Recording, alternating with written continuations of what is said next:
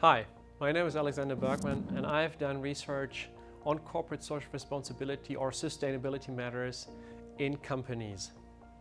Today I'm going to present you one of the most interesting findings which I find from my PhD. And so what I'm going to present you is on corporate social responsibility and mandatory CSR reporting in Germany.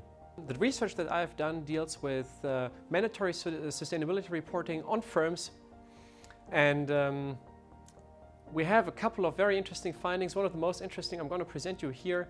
We have looked at firms of different sizes that are directly affected by the CSR directive in Germany.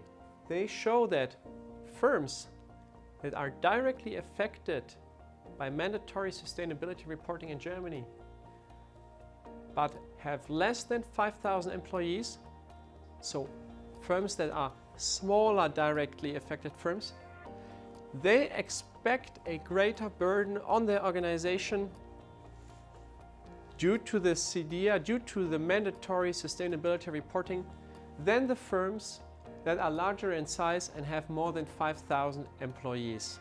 We thought this was a very interesting finding and may also be relevant for policymakers to ensure equal development for firms irrespectively of their sizes. I thought that was pretty interesting. Hope you too. Thank you.